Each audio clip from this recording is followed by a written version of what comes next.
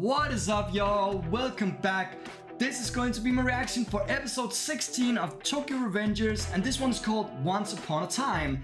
And I have a feeling we are gonna see some backstory this episode. The title kind of spoils it for us, but I think it's very important that we get in there and find out what happened with the founding members, right? Why are Mikey not speaking about Castro? Like, I mean, something must have went down, right? Something must have happened that made Mikey not like Castro, or I mean the other way around, right? Like they clearly hate each other, like, or at least Castro wanted to kill him, right? So I mean there's definitely something there, right? And we need to get in and we need to see it right now. So guys, without further ado, let's get into this episode. But before we do, if you haven't seen, you can now become a member of my channel, so please check that out. And if you haven't already, please hit that subscribe button, you can even hit the bell, and don't miss out on anything I do. Even leave a like. I would appreciate it. Let's go! Here we go, guys. Let's see what is going to happen. 2003年中1の夏だ。俺たちははしゃいでた。夏真っ只中なのに少し肌寒い日だった。 Backstory episode. As I said, I knew it. That title.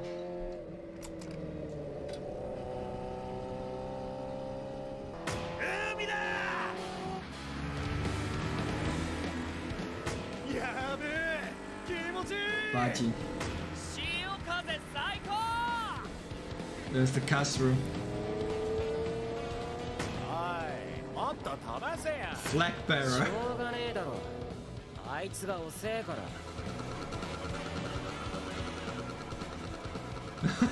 Is he driving like a scooter or something? What is that?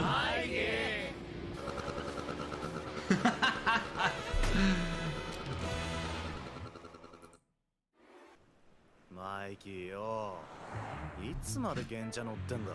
Yeah, it is a scooter. Yeah. 俺の愛車バカにしてんの？バブの 50cc モデルホークマルだ。 Street Hawk. 何がホークマルだよ。バブにしか乗りたくねえって言うけどよ。譲ってくれる先輩もいねえししょうがなくね。おいおいおいおい。マジか。特攻服着て現茶転がしてるちびっこがいんぞ。東京卍かい？聞いたことねえな。 So this is like another game from back then. ガキのままごとなら地元でやってろや。浜に来んな。ああ。その現茶ぶっ壊してやるよ。いらねえだろ。Damn. 俺のホークマルに指一本でも触れたら殺すよ。 And I kill you. They look so much younger than those guys, right? He actually make him back up. But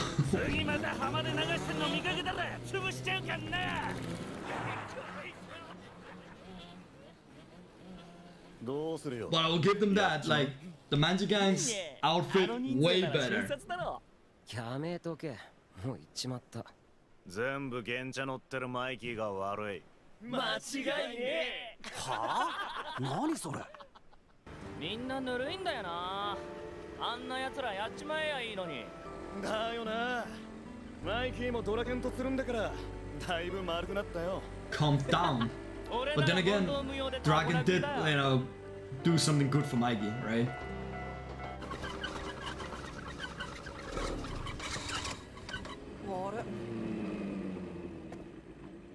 どうしたん？ガス欠みたい。嘘だろ。あんだけ遠出するって言ったのに。マジ計画性ねえな、マイキーは。 How did Mikey end up as the commander? He just seems completely out of it. あれ？これは一大事だな。これは東満の一大事だ。は？いや。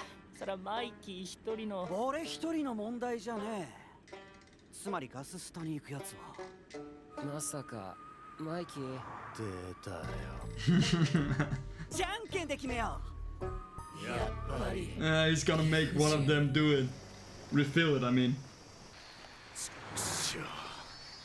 なんで俺がこんな目に。アホマイキーめ。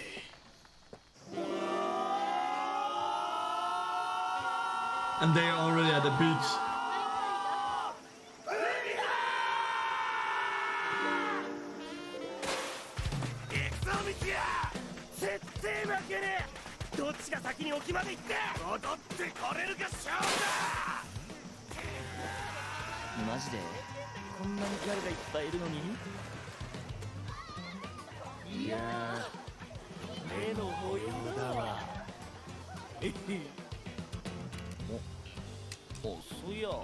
Mikey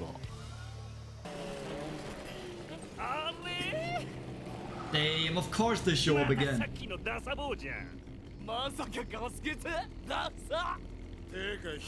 But this is Baji, right? He's gonna, you know, go off like that.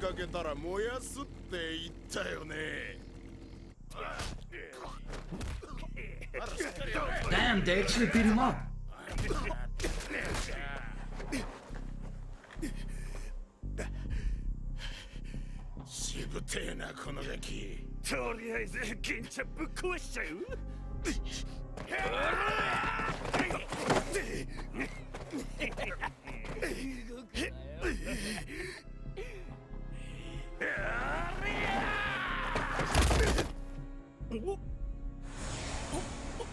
Oh shit, he just took the blow.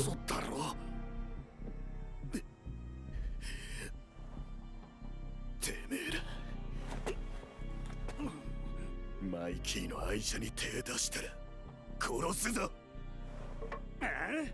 そんなにその賢者が大事なん？何笑ってんだよ。ただの群れが。They're all just sheep.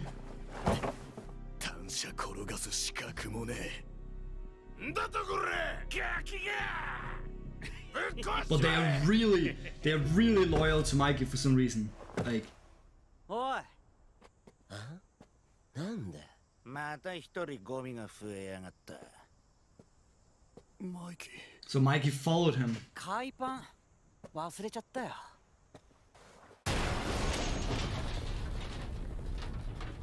What did he do? Oh my god. Oh, he destroyed his own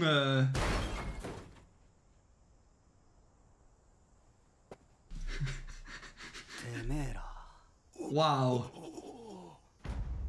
何？俺の大事なもん傷つけてんだ。その賢者は今お前。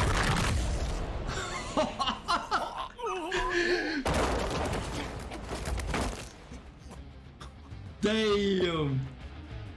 バジ、怪我平気か？あんなもんのために体張らしてごめんな。マイキー。立てるだろ、バジ。こいつら全員皆殺しだ。Mikey is a beast.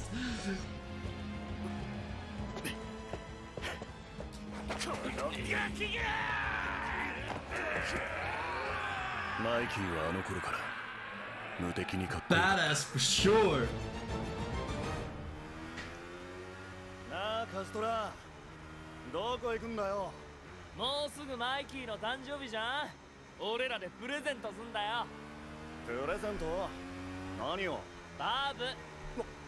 Oh, they actually found the bike that he wanted. ここだ。ここって。バイク屋。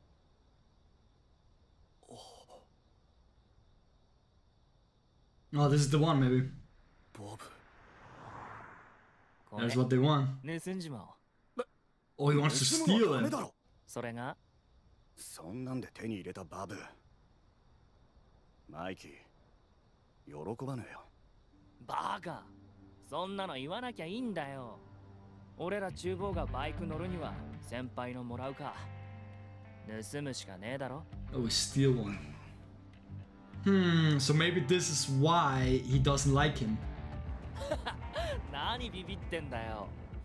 タンク空っぽってこともねえだろうし、楽勝だよ。バカ、そういう問題じゃねえよ。盗みはやべえって言ってんだよ。マイキーの喜ぶ顔。 They definitely can get into a lot of trouble. そうだけどよ。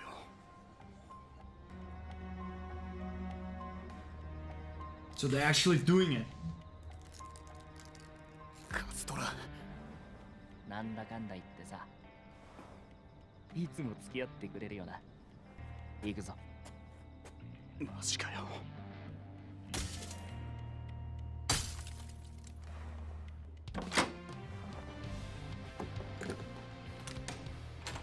あ、いちまった。 Damn, I have a really bad feeling about this. ラッキー。本当にやんのかよ、カズトラ。 Well, you're there already. You should have stopped him way earlier. 引き返せねえぞ。 I cannot remember if Mikey is actually driving around on that thing right now. バブだ。Huh. かっけえ。よく見るとこれ新品じゃねえな。メンテ中のバブだ。すげえカスタム。ホイール太。よし、貸して。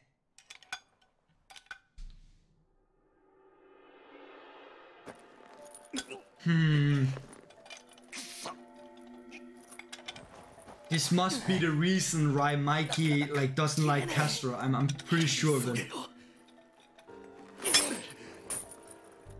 切れた。よし、運び出すぞ。ガソリンも入ってる。走れる。まだ早えよ。外回ってシャッター開けっから。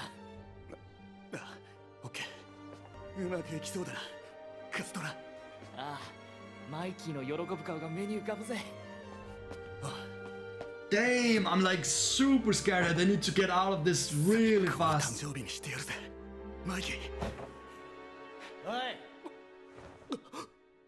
なんだ。Oh my god. 泥棒か。 They have freaking discovered her. 誰の店に入ってんだ。こら。やべえ、武器持ってやがる。どうする。 Dude, you just have to leave it and go. Go, go, go, go. どうする。顔も見られた。逃げ切っても捕まる。どうする。 But didn't he run into Castro on the way out? お前、どっかで見た顔だな。 Look familiar even. ケイスケか。 What is going on? 新一郎君。なんでここに。あ？ここ俺の店だもん。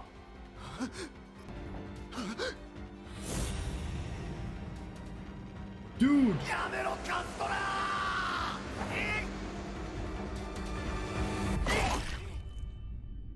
ー。 Holy shit!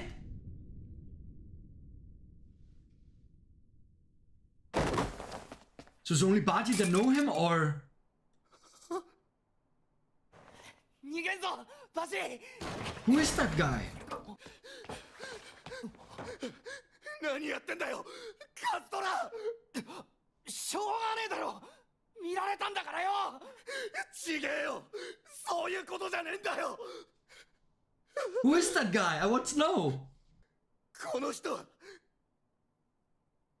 マイキーの兄貴なんだよ。 It's his older brother. Are you for real right now? 成長君。 It's Mikey's older brother that owns the shop apparently. No wonder he hates him. You need to call for help, man. どうしよう。新一郎君、息してねえ Oh, よ。 he's not even breathing. 新一郎君。嘘だろ。 Holy shit! How will they explain this to Mikey? And yeah, the bike actually belongs to his older brother already. どうしよう。どうしよう。 Holy shit, they're in deep right now. Well, if he's not breathing, he's... マイキーの兄貴を俺が Damn, if he killed him! No wonder Mikey hates him. 呼ばれた。救急車呼んで逃げよう。カズトラ。 Yeah, but you killed his brother. But of course he didn't know. Shit, this is dark. マイキーのためにやったのに。やべ、さすが。 Oh, they already 逃 arriving. げるぞ。カズトラ。全部マイキーのせいだ。 How is it Mikey's fault, you freaking idiot? マイキーを殺さないと。 He went loony, man. Shit. 不法侵入の少年2人を確保。心肺停止の1名を救急搬送。同店店主の佐野慎一郎さんと思われます。少年の1人が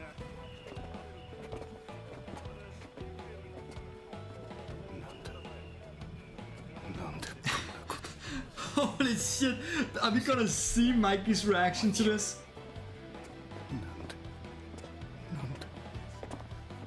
Baji! Oh, there he is. Oh shit. どうした？ How are you gonna explain this? 何があった？